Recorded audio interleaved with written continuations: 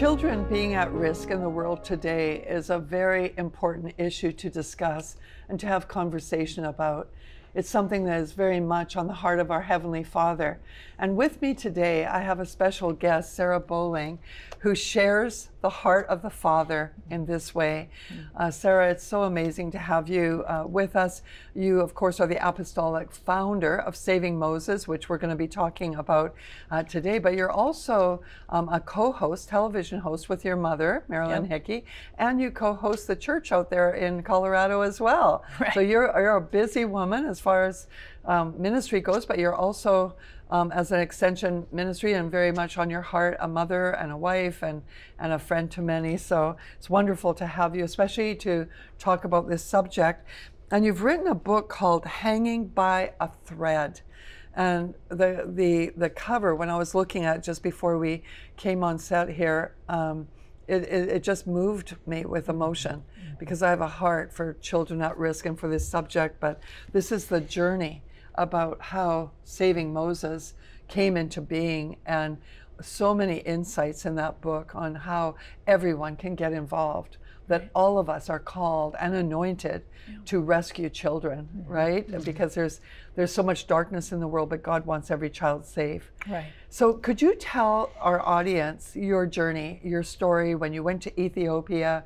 What was behind all that? How did you even plan on going to Ethiopia, and what happened when you got there? Sure. And I kind of grew up doing mission stuff, pastor's kid, all that. And so I was leading a mission trip to Ethiopia, and we were in a rural, it wasn't really rural, it was a remote city. And we were doing, like, on an orphanage thing, we were doing a VBS, Vacation Bible School, and it was a big team, and we were having a great time. And my neighbor who came along also said to me, "Hey, Sarah, did you hear about these babies, these newborns? They were abandoned on a field. Have you seen them?" I'm like, "Never heard of them." And he said, "Well, these newborns were abandoned on a field, and the police called the orphanage to see if the orphanage would take them. And the orphanage said, 'No, it's not our policy.' But the police said, if you don't take them, we don't have any other recourse. We have to put them back on the field." And so the orphanage is like, "Okay, we'll take them." They're newborns, twin little girls. Their names are Sarah and Ruth. So this is my friend telling me the story. I'm like, "No, I want to go see them, And so I walked down the little path, and I held these newborns, Sarah here and Ruth here. I mean, little tiny. And I remember thinking, newborns abandoned on a field, and it just unraveled me. I was just flooding tears, because I was like, these lives are hanging by a thread. And so I asked the orphanage, because I was like, how could you say no? It just doesn't make any sense to me. Especially when they said it's not our policy. Yeah. Now, that's a systemic issue, right? It's not our policy to save dying children in the field. Yeah, okay. and that, I was, I tried to not be rude and angry and hostile. I can only imagine the emotion that must have been going on in you at the time. Totally. And my 8-year-old daughter was with me on that trip at the time, and I'm like thinking, and so I talked to the director. I kind of calmed down and collected myself, and I said, "Hey, can you help me understand this, like, policy thing?" And he said, "It seems like counterintuitive, right? Because we're an orphanage." He said, "But we made the decision early on in the founding of our orphanage. We'd only have limited resources. And so if we want to help the most amount of kids, then we have to, with the least amount of resources, we have to draw the line with babies. Because babies take," and you think about it, well, a baby takes 2 to 5 times as much resource as a 10-year-old. Way more people. Exactly. Care, attention, medical, the whole thing. Yep. And so they said, we decided. And so I started looking at that, and I was like, I found that generally that's true across the whole world.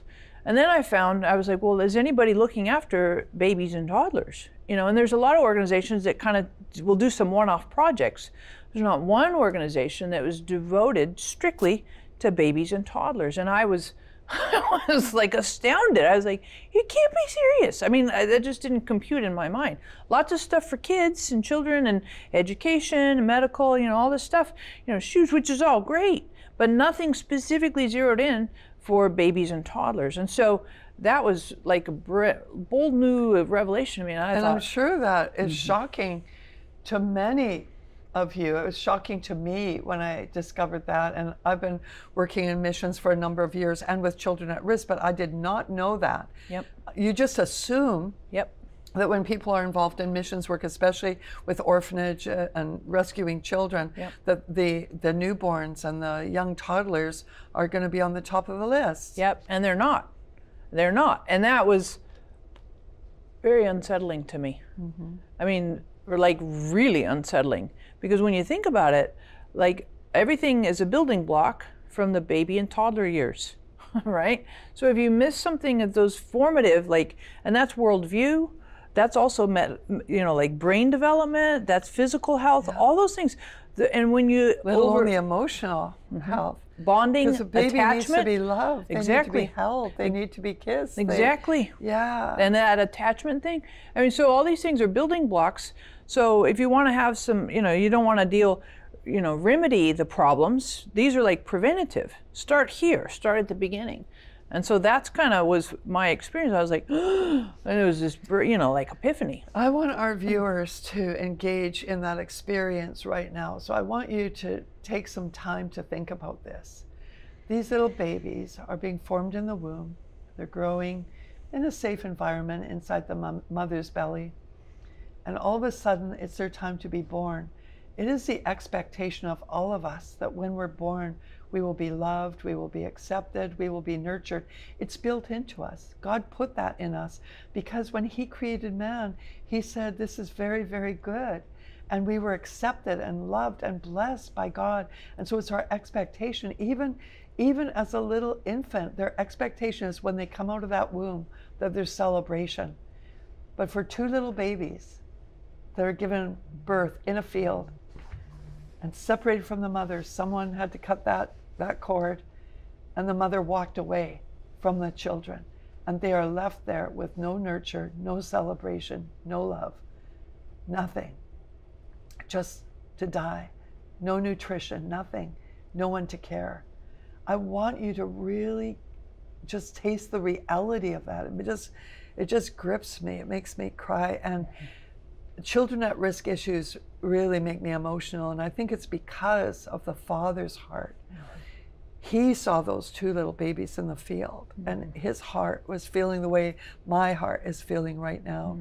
But there's so many children that face that, and in every nation. Yeah, and when I started learning that and discovering that, it really put something in me. I mean, there's grit and determination, and that's unacceptable. And I had somebody tell me a couple of months ago, they're like, well, maybe you need to stop going to these countries, having these experiences, because I was really emotional. I mean, really emotional and crying. And my friend's like, well, maybe you need to stop. I'm like, you're kidding me, right? I mean, this is the passion, the heart of our Father, and loving, kind, compassionate for the least of the least, like the most vulnerable.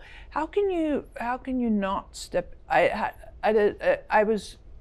tried not to be angry with my friend, but I was like, you need to like reconfigure your what you're thinking here, because this is really messed up. Because your friend doesn't feel the emotion of it yet. I find when you connect emotionally with this, it never goes away. It never goes away. You actually cannot ignore it after you feel the emotion of it. But in the mind, you can think, well, you can justify different things or whatever because it's not emotional. And I want you all to emotionally get this. I'm telling you, at God TV, we are on this. We've always been an advocate for children at risk, even those who are not born. We are a voice. And so I want you to be a voice too, but what will help you is if you can emotionally connect with this. One of the ways people can emotionally connect is be there, right? And you take teams I do. To your different bases, right? Yep, I do about once a year, take teams, and so we have something called night care, where we look after the babies and toddlers of sex workers in developing countries. And so that's kind of we in America, we have daycare, that makes sense, but night care is for the nighttime for these babies and toddlers. So I can bring people on that. We have an application process to kind of weed out some of the strange people. But we do want to encourage you, because we've got a go ye call on us. It's not stay ye in all the church. It's go ye into all the world. And if we go to the most vulnerable ones and let God break our heart, I always find there's nothing like a good mission trip to break your heart once again with the needs of the world that are out there, and knowing that we can do something about it. And with the night care we are very familiar with that because we work in Cambodia also with, you know, sex trafficking and workers in the sex industry and those who have been trafficked and working. And a lot of times the mothers there don't have a choice, Right. or they're not ready to flee the situation, but their children are growing up under it. Right. So I so appreciate you and your teams going in there and holding those babies, watching over them, praying over them, giving them what they need in the night, because otherwise they are so vulnerable. And Right. I know that you're probably not going to believe this, but I've been involved in this. I've seen it with my own eyes, is that even infants are trafficked, and infants are sold for sexual pleasure. I know that's hard to believe, but I know in Bangkok a number of years ago, this was actually on the news, is there was 3 Western men arrested for having sex with an infant. No. Yes, and so, Oh my. you know, because of, yeah, I won't go into the detail right now because we don't need to, but of course it was a big splash. But there's a whole section in Pattaya, Thailand, Yeah. that is children's brothels. I went there. Yeah, and people come in from all over the world. We used to work in that area. People come in from all over the world to have sex with children. And a lot of them are, you know, physically disabled, and that it's just like, Yeah. and they do not have a voice. We need to be a voice, but we need to be more than a voice. Yeah. We need to hold those children. We need to take them and keep them. And so what you're doing is so great, because when the mothers are out working, when you're there, the children are not vulnerable. Right. You are protecting them. You are a guard over them. And that is the most vulnerable time for them, is at night like that. So, this is a subject that I have so much passion over. Hanging by a Thread. I highly recommend you getting this book, because it will stir you to action. And that's what we need, is more action. And I know that God will break your heart, but it'll also give you statistics and understanding that you need to be aware of this situation. And it's worldwide, it's everywhere, but also connect you with Sarah Bowling and her outreaches into the different parts of the world that she's caring for children at risk, and other outreaches too. I mean, you're an evangelist, and so you do a lot of work everywhere. Sure. But we're so grateful for you. But we're going to take a break right now. God TV is very, very committed to seeing you equipped and trained so that you can be an able minister of the gospel, but also so that you have what you need to draw close to Jesus and to his heart. And so we'll be right back after this message.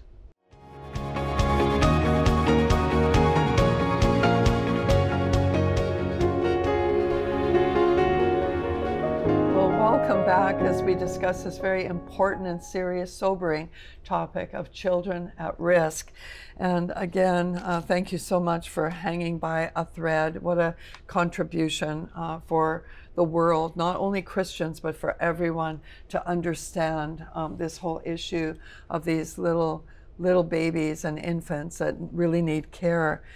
Your organization's name is Saving Moses. Yeah. I love it. And can you explain to our audience how you arrived at that name? Sure. You know, honestly, it came out of a morning quiet time with God, and just having some communication, conversation, fellowship with God. And God dropped it in my heart, the name Saving Moses. Oh, that's cute. That's really nice. Then I started thinking about it. I was like, wait just a second. Moses was about 3 months old, and his life was literally hanging by a thread, because Pharaoh at the time of Moses' life had said, throw all of the Hebrew boys, little baby boys, into the Nile River. So his mom's like, no, I'm not doing that. So she made a little boat of reeds, put pitch or tar on the outside so it didn't sink, and put him in the reeds of the Nile River. And his sister was watching along the side, and little baby Moses, 3 months old, hanging by a thread, about ready to be crocodile food. Pharaoh's daughter hears him crying and picks him up out of the reeds and raises him, saves Moses. And you're like, oh, that's such a sweet story. And it is. It's very heartwarming. Absolutely. However, the real, you start thinking about it, if she had not done that, if we think about Moses today, he wrote the first 5 books of the Old Testament. Yep. He did, like Egypt, bringing Israelites out of Egypt. He was a deliverer for a whole nation. Exactly. We have the 10 Commandments. We have Mount Sinai. We have the parting of the Red Sea. We have the tabernacle. We have the temple because of Moses. Yep. So his life at 3 months old is literally hanging by a thread. And if he had been crocodile food, where would all that be now?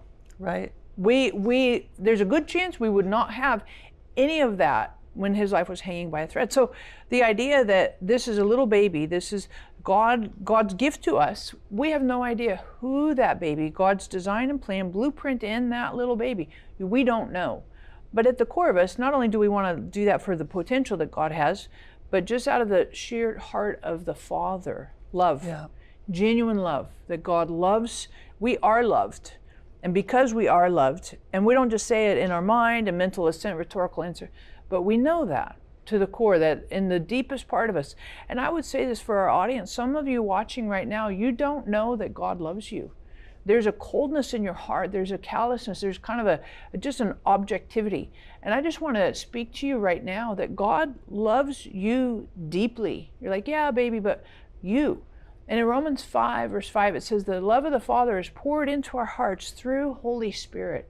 And I pray for you right now. You're like, well, this is really passionate about babies and toddlers around the world, but God is passionate about you as an individual. God cares and loves for you. And my prayer for you today, in this moment, is that you experience and know the Father loving you, not because of what you've done or haven't done, but just because of you, for who you are, for your core, true, authentic self. God loves you. The Father loves you.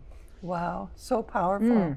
I'm getting a word also for some of you that are watching. You actually were rescued yourself. You were adopted by loving parents. You were maybe rescued from being aborted.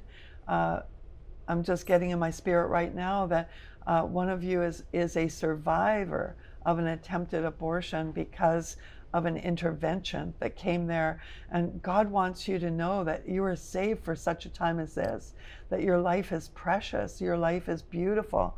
And we're so grateful for those that are active today, helping to rescue children's lives and their destiny. Now, what are 3 things that most people do not know, and this is covered in your book, about saving children from harsh environments? I think number one is the idea that, and I kind of alluded to it earlier, that these are building blocks. And so when you have a baby, everything is building on what that baby gets at that time. So the physical, stamina, strength, all that. So if there's a baby that's malnourished, right, then a lot of times that malnourishment impacts their development. Absolutely. You know? So they don't, their skeletal structure gets compromised, the size, the muscles. And their learning capacity. Exactly. Their mental abilities.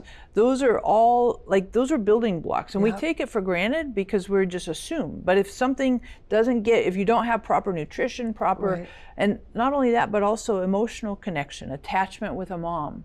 And so when we have babies that are in sex trafficking industry in that environment, there's some real struggles, attachment challenges, babies that have moms who are addicts. I mean, I had a little girl of mine that is still to this day, she gets in my heart when I think of her name, because her mom was an addict, and her mom, Patricia, her mom would not let her come to our night care center because when she was 3 and 4 years old, her mom used her to sell condoms to her clients. So she would make money off of her. Exactly. And these are bonding attachment issues. I mean, connection with so these things when we're babies, like the ripple effect of that is really. It's really something, isn't it? I remember when we were in Pattaya and we did a lot of, we would find a lot of the victims out on the street, right? The children that were at risk. But this one little girl, she would perform every night till oftentimes 4 in the morning on the strip there. And it was like she would dance and everything, but you could tell she was high. And so we went and talked to her handler and really kind of read the riot act, and it turned out to be her grandmother. Her grandmother sold her granddaughter into that, and she wouldn't let go of it because she was making a lot of money. Like people would put money in the pot to see her dance, but she became so seductive, and you could tell that she was used for more than just dancing, that she was being used more. And it was such a tragedy. Now the good thing is we were able to get that child rescued.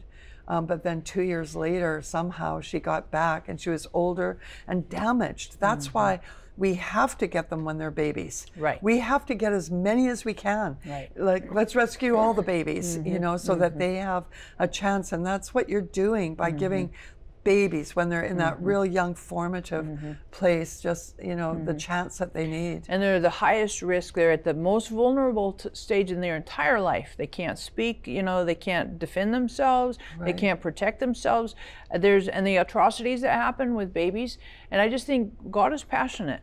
God is passionate about life. Right. I mean, very steps in and says no, draws a line, no, no more.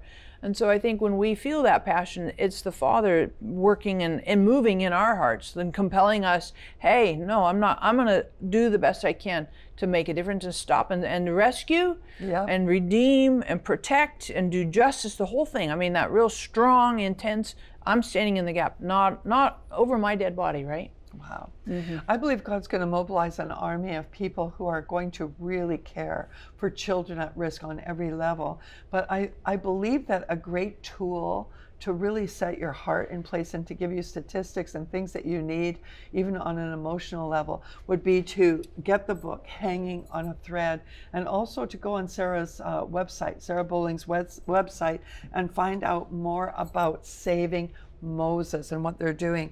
Now, you mentioned nutrition, which is really important, and your organization is helping in that area too, right? We do. We have 6 malnutrition clinics in Angola, and then we also do a malnutrition clinic in Congo, the east side of Congo, and so that's really powerful. Yeah. That and what I see there is, the little first baby I met, little Belito, he's now about 10 years old and so sweet and full of life, you know, and vivacious. But his life, I remember his mom had him, and he was just coming out of the malnutrition clinic, but he's decimated by the malnutrition. And when you see what happens when they get proper feeding and proper nourishment and all that, and the turnaround, they can build up so quickly too, right? Yep, exactly. Sarah, you've seen so many different things. I mean, it must break your heart every time you come back from a trip. You'll probably have to process and even get the Lord to minister to you, I'm sure. But what is the most impacting story that you've ever been involved with? Not only the child, but the mother as well? Yeah, that's a really powerful question. I think one of the most impactful is the little girl I talked about with her mom, who was a drug addict. And the very first time I met this little girl, she was just sitting outside in the dark, outside of a miniature brothel, and she led me into the brothel. She was about 2. And I came to realize later her little brother was swinging in a hammock, just like probably 3 or 4 months old. And there was like a functional brothel that was going on, like real time, you know, clients and everything. And I'm just green as a day is long. And that little girl, I got to know her over the course of a couple of years. And I would go and talk to her mom and implore her mom. The mom let the baby come, her little brother, but the brother later was killed, run over by a car. And so when I talked to his older sister, I said, you know, where's your little brother? He said, and you could see she just got sad. And just talking to her and even asking her later as she was a little bit older, you know, because her mom died from drugs. And I said, do you miss her? And she just got cold and hard. And I was like, you know, how does that happen? How does that happen? And I thought, you know, Holy Spirit, let your love pour through me so that we have transformation and redemption, that this doesn't have to be normal. Right. And the good thing is, it gives us hope, is that we are not powerless. Right. We can do something about it. And when I first got involved myself into anti-trafficking issues, and that it looked like such an enormous issue, I thought, how can we do it? And the Lord simply said, just with the one in front of you, just take that one and do what you can do in your sphere. And I want to leave that word with you. I want to invite you to just get hold of Holy Spirit's heart in this, and to give him your yes to being a solution to the problems. And so we release the anointing of God over your life to go and to be a light, to be his hand extended, to be his love in areas where where there is no love, where there's only hate, only abuse, only rejection. You can be a light. So we just anoint you, we minister to you, we bless you, and we thank you, Lord, for what you're going to do in and through each one of our viewers, because we can all do something. You can do something. You really, really can. So thank you so much for joining us on today's program. And I know that it's been enlightening for you, and we will see you next time. God bless you. We hope you enjoyed this episode. Let us know how it impacted you. Send your feedback, testimony, or prayer request today, or ask Patricia a question for a future program. And don't forget, you can continue growing in the supernatural with our premium e-courses. Connect with us at god.tv/Patricia and join us next time for our next episode of Supernatural Life.